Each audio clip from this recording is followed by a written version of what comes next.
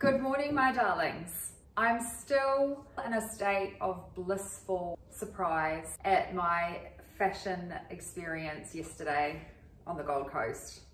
FROCKARAMA at Carrara Market was sensational. It's the first time that I've been, and I just can't believe how many fantastic finds. It was just a trove of treasures. Got there at 8:30, lined up for half an hour, so I was fortunate to be in the first group that was allowed into the pavilion. I knew it was going to be good because 2 seconds after walking in, my eyes just like went straight to, I'll show you. My eyes went straight to this little case on the table right in front of me. Oh, that looks nice. Oh, it's a Sass & Bide case. Oh, Sass & Bide sunglasses. Open it up. Oh, gee, they're the aviator styles, like those. Scan them for damage. Try them on. Fab. Ask the lady how much. $10. $10. These are $149 on the website. So if that was all I got for my efforts to get down there, it was worth it. So I was winning, but it just got better. So next table I moved to, ended up buying 4 jackets that I will share with you as I wear them. I went to this one and I immediately thought of one particular fabulous woman who I love to follow, read her work, and that's Tara Moss. I instantly saw this jacket and I thought, oh, that's so fab and vintage. I could see Tara Moss pulling that off. That would be Tara Moss approved. So my girlfriend said, try it on, it's great. It's a Joseph Ribkoff. Very, very nicely made. Oh, hello. A little bit roomy around the waist, but still very nicely shaped for my figure type. And I thought, oh, that's easy. I'll just get the sides sewn in a little bit, which I can do. And I thought, no, if I'm going to hark back in some way to the 40s, a style element from the 40s, tying your belt over, putting your belt over your waist, which cinches it in, and I kind of like the way that it forms this nice exaggerated peplum. So I probably won't bother getting it altered. Winning. Let's look at the rest of the look. After I thought about how it would be Tara Moss approved, I went straight to Trini in my head, and I thought, now what would she say? And instantly I thought, yeah, I'm going to get it, and I'm going to have some vintage influence to style with it, but I also need to do something modern to bring it into you know, that timeless dressing that she talks about. So this is what I've done. I've paired it with these FAB classic trousers from Q that I've had for several years. They've got this sort of sailor-esque idea going on here with the 3 buttons going down, which sort of feels quite on era for the 40s. They've also got a nice boot leg cut, so, you know, not quite a flare, but flary enough to sort of balance out the proportions of my body. And then I have modernized with my white lupes. The belt is my fabulous Q patent black leather. I've got this lovely River Island. So Trini talks about those, you know, how great their silky shirts are with the 3 button little cuff. So this one's a bit more of a cow neck, which I thought also just was flattering with that 40s vibe. So that one's on there. I also like the fact that it's got a longer length at the back, just for a little bit of layering and interest. And I mean, it doesn't cover my whole bottom, but I'm comfortable like that. Lavisa earrings. I bought these before Valentina had arrived because they reminded me of Valentina, and I'm just, yeah, quite stoked to pair them. They're pretty, they're delicate. To me, that feels right for a 40s reimagining. I had fun doing my hair this morning. I was in a stage show at high school, Kiss Me Kate, which was set in the 1940s, and I remember we all had to have our hair done like this, and I wasn't a fan then, but man, I am now. Just thought, go hard or go home with this. I've got pretty like soft, fluffy candy floss here anyway. Pretty easy to get that look. So I've got very 40s on this side with it pinned back at the top there. If I had a diamante, oh, actually I think I do. I do have a little diamante clip. That would be nice detail. I could add that at the top. And then just because I want to keep it different and, you know, more current, I've left this side out. So, Carrara Moss, Sherry Brown. Trini's sparkled all through it. Here's my palette I work with today. Star and Strength, and my Flush Blush Electra, and my gorgeous Valentina Lip Love. So it's a very cool palette. This is the third go I've had with my Trini London products.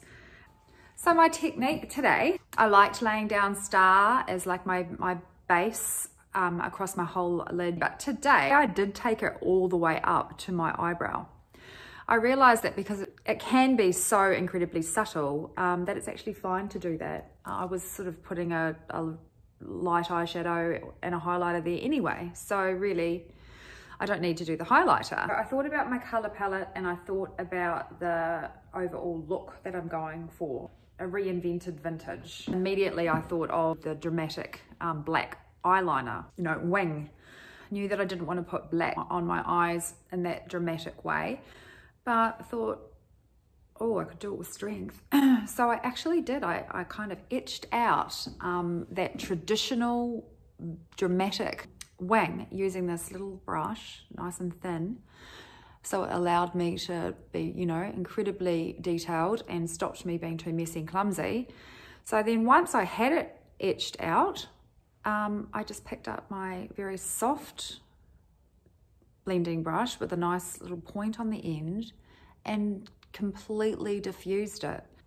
In essence, I've still got this wing, but it's a softer version of the wing. And so that's all I've got on my eyes. It's just Strength to do the wing and a little bit of eyeliner underneath, and only started about halfway across. So this is all Star on that side. And I'm really happy with how that turned out. So it's definitely a look that I'm going to repeat. Mostly it's just Star around my tear duct area, and then right in here. And then I have just popped a blast of very, very white highlighter. I'm just so happy with this one, Electra. Like I feel like you just sort of couldn't go wrong with it. Even if I wanted to, I'll just put a little bit more on. I feel like, you know, it's going to get more intense with the more you put on, but not wrong looking, because it's just such a soft, pretty color that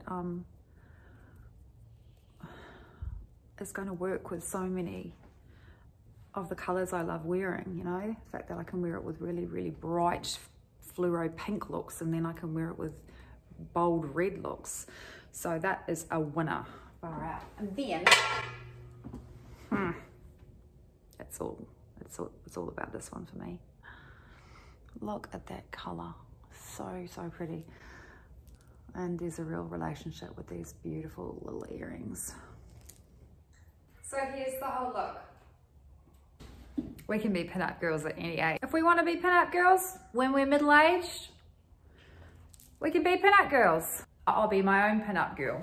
So are vintage classics reimagined something that you enjoy? Do you find fantastic treasures from pre-loved environments? Do you love 1940s pin-up girl style makeup? Would you consider diffusing the look so that it has a nostalgic kiss back to the past? Your look is maintaining currency. Why not play around with combinations of classic pieces, a fantastic vintage inspired jacket, see how you go. I'm off to work. Have a wonderful day, everybody. I'll see you on the next one. Have a wonderful day, everybody. Good afternoon, my darlings. I had a couple of thoughts. I'm sorry about that noise in the background as well. My husband's trimming the hedges. Can't escape it. So on my way home, I was thinking about what it means to be a woman who truly supports women. That soft version of a feminist, I guess. And I was thinking about how, in my little anecdote about finding this cool jacket, I immediately thought of some strong public woman. I thought about Tara Moss, a woman who I truly believe is a woman's woman. And then I thought about Trini. Her whole career is around building women up, making them feel great, I had my own grandmother in my mind actually as well. I didn't mention that this morning, but it's just been sort of sitting with me all day today and resonating with me, you know, thinking about the lovely photos I've seen of my grandmother in her younger years. She's now in her 90th year, you know, through the 40s era, and the beautiful tailoring and suiting and, you know, feminine pretty details her and her sister wore. I sort of feel like I'm kind of paying a little bit of homage to that as well, and I think she'd really like this. I think she'd like this look today. And I'm just thinking about FROCKARAMA. What a truly spectacular day I had yesterday. And then also the women who ran the event yesterday, and about how really it was all about women, supporting women.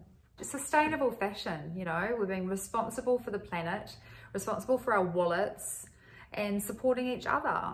My very, very dear friend, Nicole, who came along with me, she probably wasn't as interested or as excited about the event as I was, but she came along with me to support me in helping scan the space, finding one of my leather jackets, holding my bags of things for me while I madly tried stuff on. So that's another sister supporting a sister. How has another woman supported you recently? How have you been built up? Maybe you've built another woman up who really, really needed that. Strong woman, supporting woman in any and every possible way. I like being a feminist. Have a great evening, everybody.